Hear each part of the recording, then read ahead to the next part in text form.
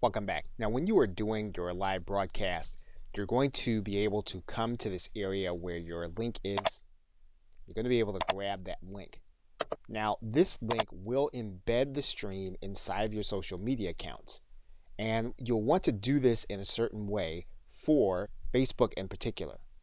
Now, assuming that you have a group or a page, one way to do this would be to create a Facebook event. And we're just going to click the create button. We're then going to find that event inside of our page. You'll notice then that there is a comment area. So what you can do is you can take your link and you're going to post it as a comment.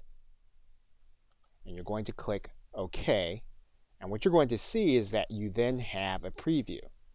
You want to instruct people to click the preview, and they'll then be able to watch your live stream.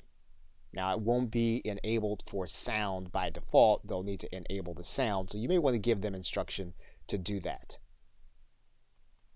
They will also be able to embed the stream on LinkedIn in the very same way, but this will be in their status. Now, by posting to Twitter, all you'll have is your direct link. So they'll be clicking this link, but they'll actually be taking the path back to YouTube Live. So this will not be an embedded stream. Okay, so with that, thanks, and I will see you in another video.